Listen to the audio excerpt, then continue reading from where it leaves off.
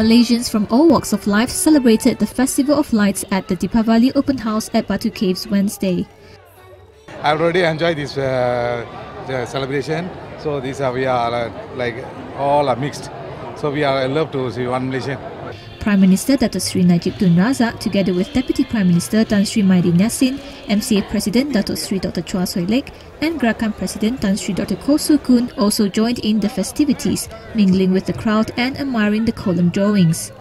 During a live TV interview at the MIC open house, Najib says he liked most Indian food such as thosai, chapati and putu mayam.